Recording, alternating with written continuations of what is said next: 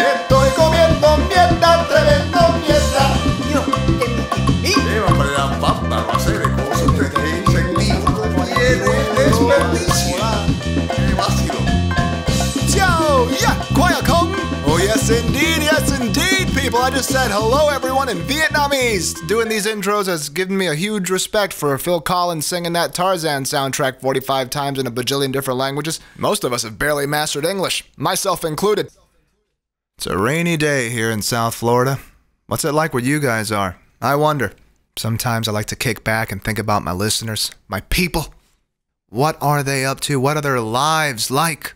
What dreams do they have? Are they right with the Lord? More importantly, are they right with the landlord? I'd say before Jesus, you should worry about Gustavo, because he can kick your ass out of your apartment. I'm just saying, that's number one priority. But yeah, I wonder how you guys are doing. So, maybe I'll set up an email account so you can send me, stuff. I did not pause between send me and stuff because I was thinking nudes, by the way. Just want to get that off my chest. That's not what I was doing. But you know what? Either way, there's nothing wrong with that. There's no shame in that. I'd say it if I wanted them. I'd say it right to your face. People, believe me. Believe me, okay? If I wanted nudes, I would say it. I'd look you right in the eye and I would say, hey, send me your nudes. I get nudes every day, all the time. Big nudes. Everyone sends me their nudes. Every day, I look at my wife, Melania, and I say, Melania, send me your nudes. And she looks at me and goes, Donald, you know I can't do that. You know what time it is. And I go, what are you talking about? What time is it? And she goes, time for you to go f*** yourself. She is so romantic. It's incredible. But yeah, I'd like to hear from you guys. Let's see what I can do. Let me get an email going. I'm saying that like it's difficult. Let me see if I can do this. I am gonna do this. Now's the time. Right now, this is prime time for communication. If you guys send messages in, they will most likely all be answered. This is prime time for that. It's like trying to get a backstage photo with a band. You're way more likely to get that photo when they're still like playing at the titty bar than when they're at the O2 Arena. Then you gotta pay money, you gotta go backstage, you gotta wait in line. That whole convoluted cycle. And at the end, they're living in a castle with a moat around it, and you can only reach them if your pigeon can take a letter. That's the difference maker right there. That's what it feels like when someone that you want to message is verified. It's just, they might as well have a moat with alligators and be living in a fortress. That's why people freak the hell out when someone answers their tweet or comments back on Instagram. If you see The Rock comment back on anyone's Instagram, you know that they're at home going, oh my God! Or, like, doing a sound that humans make. I don't know what that was. I tried to go for like a lady scream. It sounded like somebody sliding down a skyscraper's window. Just, oh Lord Jesus! Oh my God, David, hold on! How the hell did he get outside his Just window? hold on tight, buddy. We're gonna get you help, guys. I was trying to feed the pigeons.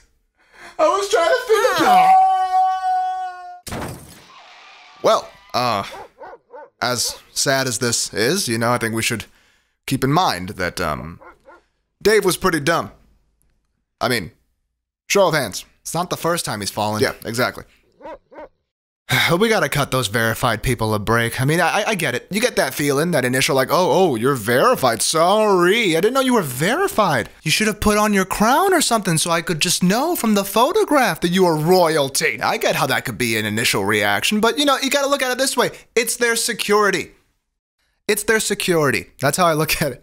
It's Bill Burr's security. It's The Rock's security. It's whoever the hell, I don't know, Neil Patrick Harris. These people use the verified little check mark or the little thing on Instagram that says they're verified as like a security team. Because if they didn't have that, their phone wouldn't even be beeping with notifications. It would just be one long beep.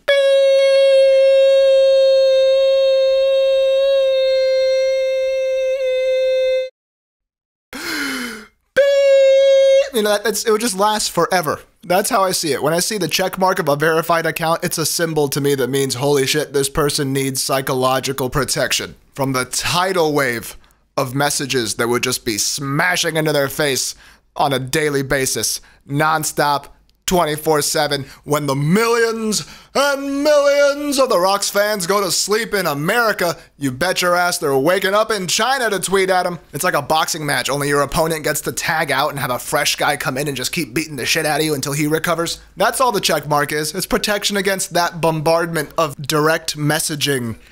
Shout outs. Oh, hey, I just shaved my balls. Shout out to Jerry Seinfeld. Just what the First off, how would Jerry answer that? Second off, imagine with all these people shouting him out for whatever the hell reason. Shoutouts are like, it's the norm to expect them to go unanswered for the most part, but imagine if they could directly message him or directly email him or like in a way that was very, straightforward where they would know, Jerry just ignored my message. If it came to that, what would he do? What would Jerry do? Spend the whole day messaging people back? Not if he wants to give real responses. That's literally the entire day gone. You ever tried to answer someone thoughtfully? To me, that takes forever. For one message, it takes forever. I can't imagine trying to answer like hundreds of thousands of people's messages with a real, thoughtful, complete answer. But that's what everybody would like too. That's what everybody, I would like that. If I sent something to somebody, I would like a genuine answer. And like I said earlier, luckily right now I can do that. I can answer people's messages, just about everyone. There's always going to be one or two people that I can't answer based on the question they made not really being a complete question or the question not making sense. But everybody else I try to get back to. But then again, that's because, the volume of questions and comments or whatever heading my way right now are manageable. They're not that much. I can answer more or less everybody. But the gap between manageable and unmanageable is very small. It just takes a slight surge in those numbers and suddenly it's just impossible. It's just that I can't, there's no time. That's what Tom Hanks is screaming at himself in the mirror every day. How am I supposed to answer all these people? There's just no time. There's no time. Please give me a check mark. Because it is time consuming. Very much so. And there is no time. No time for Jerry. No time for The Rock or Tom Hanks or any of these people. What are they going to do? That will be their whole day, their whole week gone. I guess they could send like something impersonal, something quick, meet people halfway. Oh, maybe they can send a bunch of happy faces. Everybody getting a kissy face emoji. Nah, that won't work. Even then, that's carpal tunnel. The scariest thing about the relationship between a person and their audience, I think, is when you get a cluster of the audience that gets the opposite of herd mentality, where they ignore the fact that they're within a larger group. Those people? You'll see them tweeting at like whoever the hell it is and saying like, hey, why can't you just answer my tweet? It's just one tweet, huh? You can't get back to me? You're too good to get back to me? I see how it is. You're not better than me. Next thing you know, they're jumping off a rickety boat in the Bahamas trying to swim ashore to Johnny Depp's island. Oh, I'm gonna find you, Johnny. And when I do, you will sign my memorabilia. Ow, that's a stingray. Ow, ow. Bloop, bloop, bloop.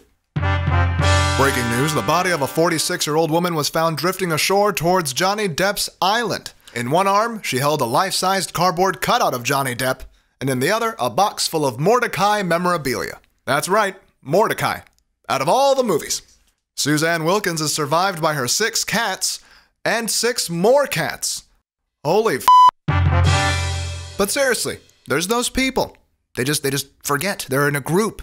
Or sometimes, have you ever seen somebody tweet at a celebrity and just felt your heart break for them?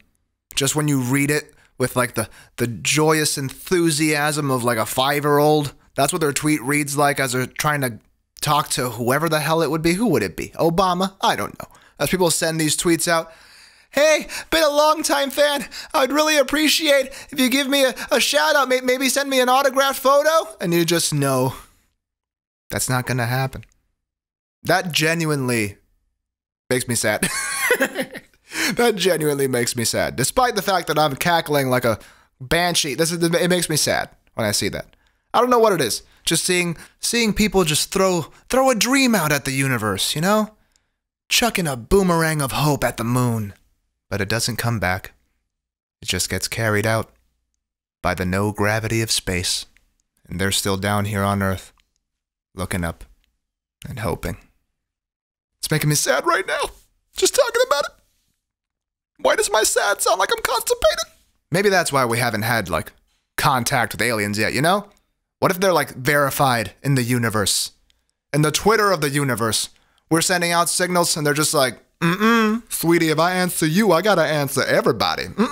For those of you with no knowledge of sci-fi, that's how Martians talk. Take me to your leader. And every time they do that, a little bit of poop comes out. We come in peace.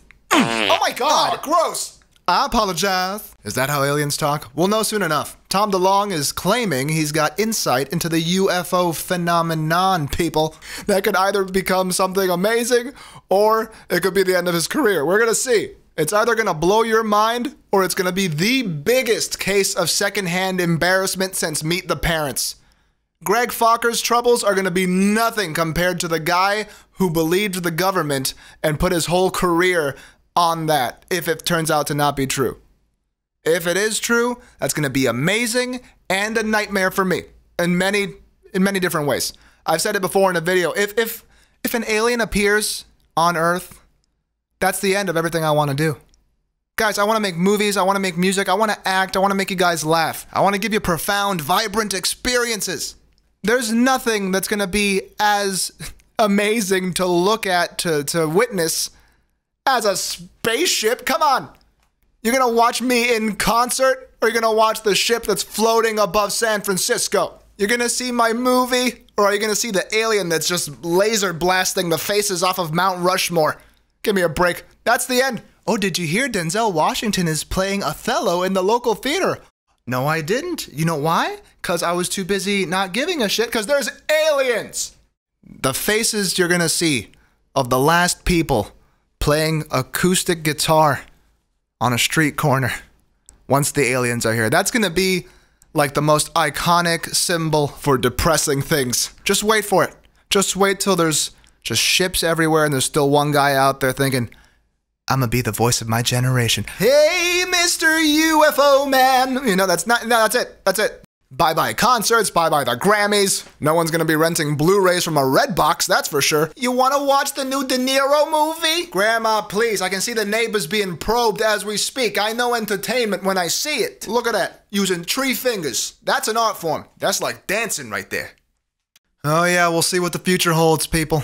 But guess what? At the end of this episode, you can send in anything you want to owhpodcast@hotmail.com. That's owhpodcast@hotmail.com. That's right, people. It's ready for you. Send it if you want to send stuff.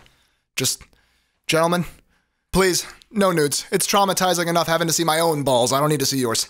Unless they're like, you know, somehow amazing. Like if your balls are the size of watermelons, you know, that might be worth a peek. I'm just saying, if your nads don't belong in the X-Men, I don't need to see it. Thank you for listening to this episode of Oops, Wrong Hole. I'm Ramsey's Ralvacast. Feel free to follow me on all the social medias. That's right, Twitter, Tumblr, Instagram, baby. That's RALVACAST. See you there, people. And send anything you want. owhpodcast@hotmail.com. Until next time, hasta la bye-bye.